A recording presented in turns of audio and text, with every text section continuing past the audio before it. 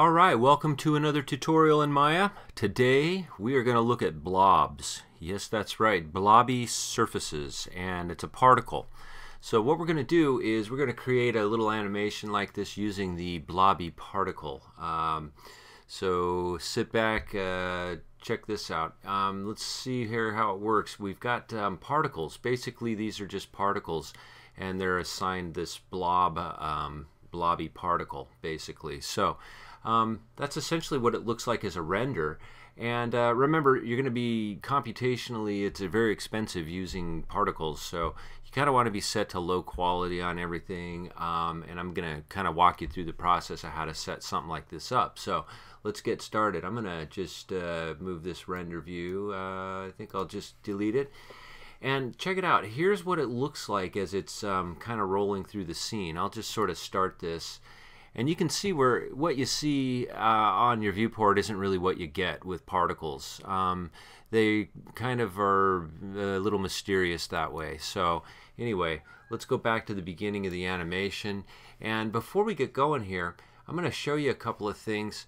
I have my render settings right now just using Maya software, so you might want to just use your Maya software. And I'm just going to render out a small view at 640 by 480 when we do some couple of quick renders. So you can use Mental Ray or Maya, it doesn't matter, but you know, it does get a little more time consuming on your renders if you use Mental Ray and high quality and all sorts of other stuff. So anyway, you want to just sort of set up the animation first.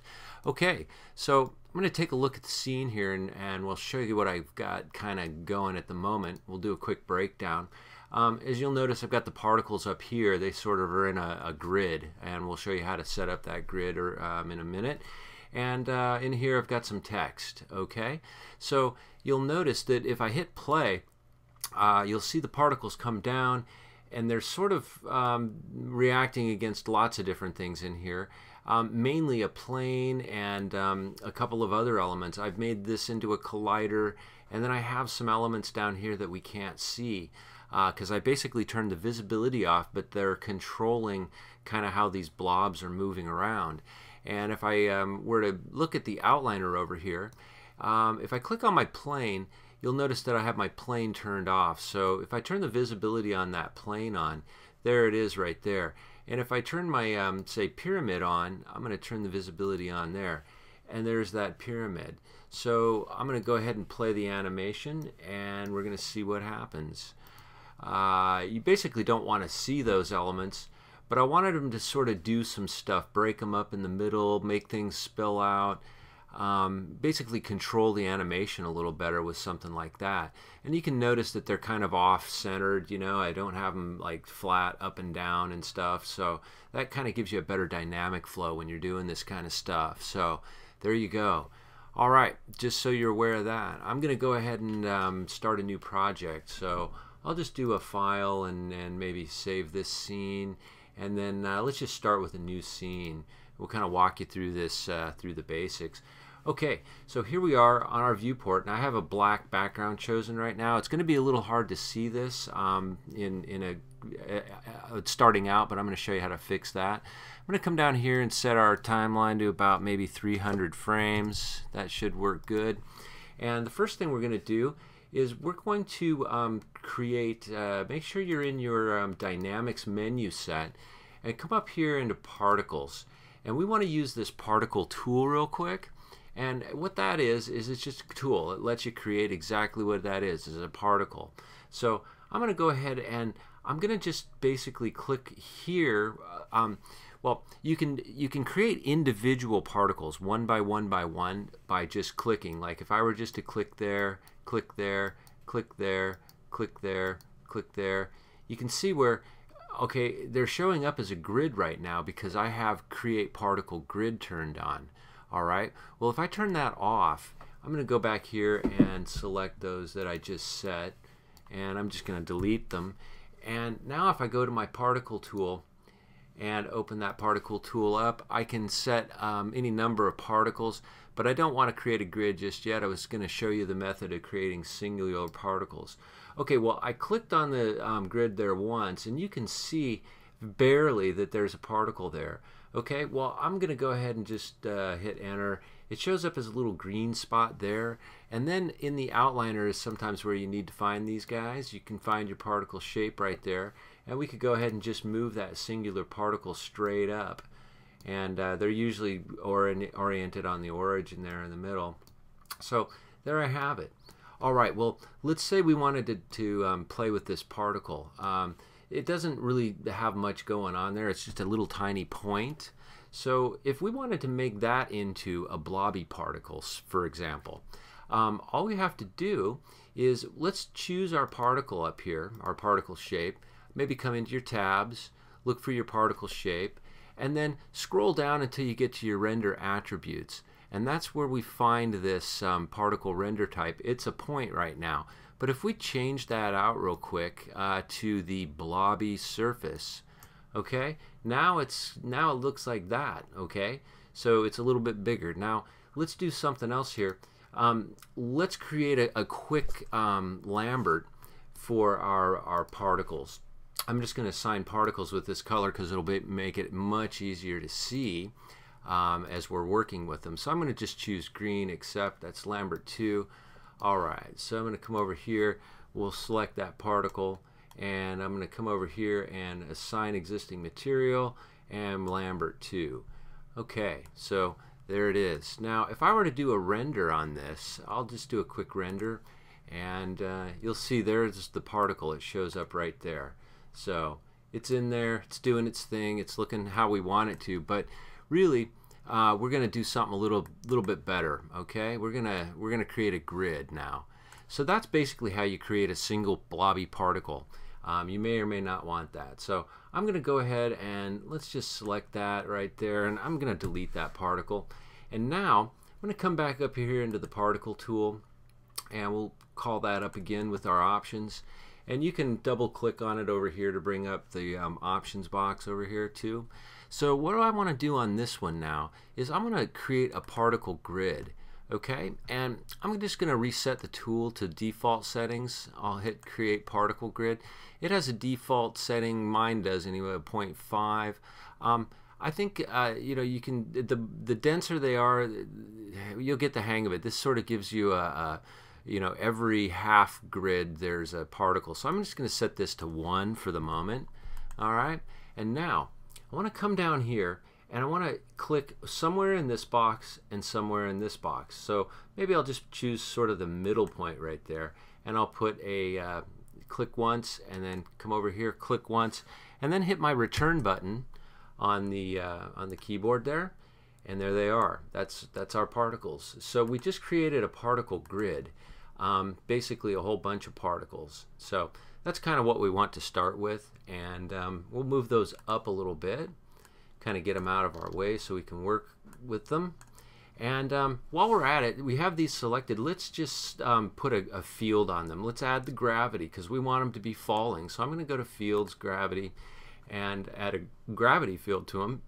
When I play the animation now, you'll see they just fall through space. Okay, that's cool. It's kind of where we want to start. Now let's come up here and create a polygon plane. Okay, and on this plane we'll just make it a big plane right there. Okay, so there's our plane, and I'll click off. And you may want to come into your shaded view right here. Now you can see where I can't really tell my particles from here, so we'll go ahead and click on our particles, and then right mouse click, come down to assign existing material, and I'm going to assign them that Lambert 2. Now we can see what they're doing, and we can hit there. They're just going to fall through space.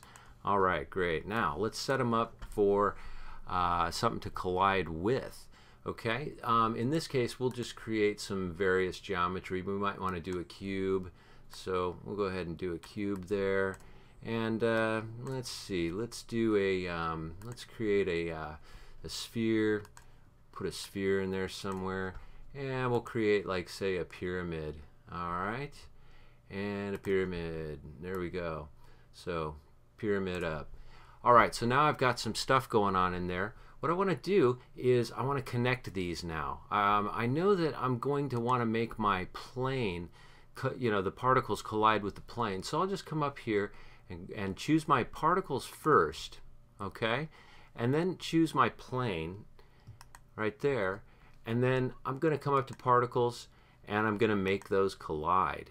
Alright, so now if I go ahead and hit play, they should come down and bounce up and down off the grid, and you can see where they're cohesive. They're just sort of, they're not colliding with anything yet, and they're all sort of just going up and down. Well, that's cool. That's what we want. So I'm going to come back here a little bit, and now we're going to basically choose our particles first, and we're also going to choose one of these objects right there. That's going to be our sphere, and we'll do the same thing in a series here. We'll say make collide. Okay, now I'm going to choose my particles again, and then I'm going to shift click this cube. I'm going to come to particles and make collide. Okay, and we're going to do the same thing right here. Grab your particles first, shift clicked on that object, particles, and make collide. Okay, now we have full-on collision happening here, so let me go ahead and just press those and see what happens. Alright, so that's where that's basically our starting point, and you can see what's happening is that there's, you know, some various things happen with those particles, but the ones that are just hitting here are just bouncing around. So let's look at that first and fine-tune our plane real quick, and then we'll get to the rest. So I'm going to come in here to the plane first, and if you come into your tab section, you have your plane and you have your plane shape. Let's look at our plane shape for the moment, and we're going to come under let's see here, let's go to our geoconnector. Okay, that plane basically, since it's colliding with this, has a geoconnector on it, and resilience is really where the bounce of that plane is. Okay, so I'm going to take the resilience down to say almost nothing, and watch what happens. The particles, as they hit that plane, sort of just stick and don't really go anywhere, and now I have particles that sort of bounce out because they had a different kind of surface trajectory to go off of. So that's kind of cool. Okay, so now we've kind of dampened that, and that's a good thing. Now friction, if you want to add friction to the plane, this will just sort of add more friction so the particles will stick a little better, and you'll see where if we click down there, I'm going to first I'm going to click off of there to de-highlight my plane so you can see that a little better. Now you can see the particles, bam, they kind of stick where they are, and there they go. So in this case, we don't want stuff to stick to our plane. We want it to kind of slide off of there. So I'm just going to reduce my friction down to nothing for the moment. Okay, now the same thing goes for here. This will have a geoconnector as well, your sphere. And if you click on your cube, you're going to have a geoconnector. You click on your pyramid, you'll see this geoconnector. So this you know, controls the same properties of like bounciness or bounce and friction for particles to stick to there. So I'm going to go ahead and just sort of bring my resilience down a little bit on the geoconnector 4 on there, and we'll do the same thing here, and we'll do the same thing on the sphere. Okay. And there we go. So now you'll notice, boom, those things go down there, they stick, they go out. Alright, so we're getting a little bit better fine-tuning going now.